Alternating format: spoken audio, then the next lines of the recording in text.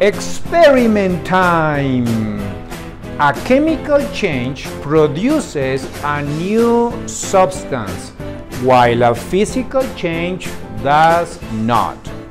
A material may change shapes or form while undergoing a physical change, but no chemical reactions occur and no new compounds are produced. A chemical reaction is the combination of two reactants to form an entirely new product. For this experiment, you will need an empty plastic bottle, a balloon, a funnel.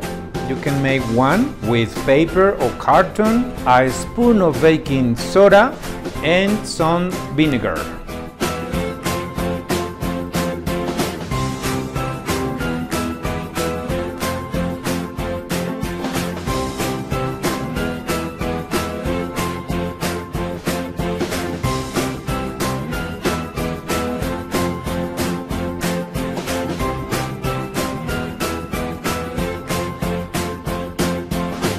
Let's see what happens.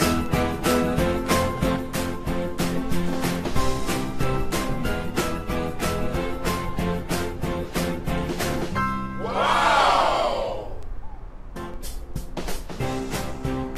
What happened? The baking soda and the vinegar create an acid-base reaction, and the two chemicals work together to create a gas. Gases need a lot of room to spread out, and the carbon dioxide starts to fill the bottle and then moves into the balloon to inflate it. Can you do it?